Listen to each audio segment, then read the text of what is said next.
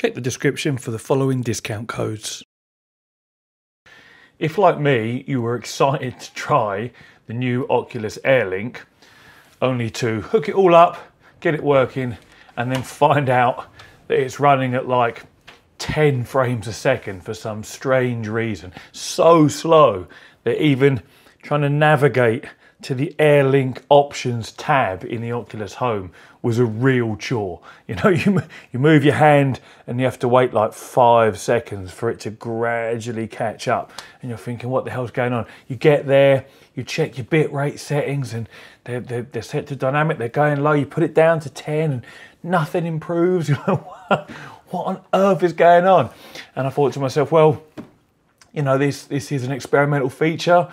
Maybe it's just a bug, but I reinstalled the Oculus software, restarted the computer, restarted the Quest, all the usual things you would do. You know, I loaded up Virtual Desktop to make sure it wasn't a a network problem with my Wi-Fi. Virtual Desktop worked perfectly, so I'm thinking, well, it's definitely something to do with Oculus Link. Anyway, what it turns out to be is for those of us that have used the Oculus debug tool in the past for the wired Oculus Link, there are a couple of settings that we may well have played with in there that cause this problem with Oculus Air Link, and they need to be put back to their default values. So let me get some screen capture on the go here.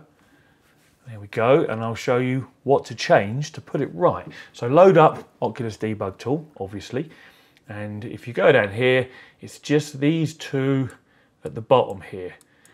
Dynamic bitrate max needs to be at 0, and the encode bitrate also needs to be at 0. For me, I previously had encode bitrate set at 300 because that is optimum for Oculus Link wired link.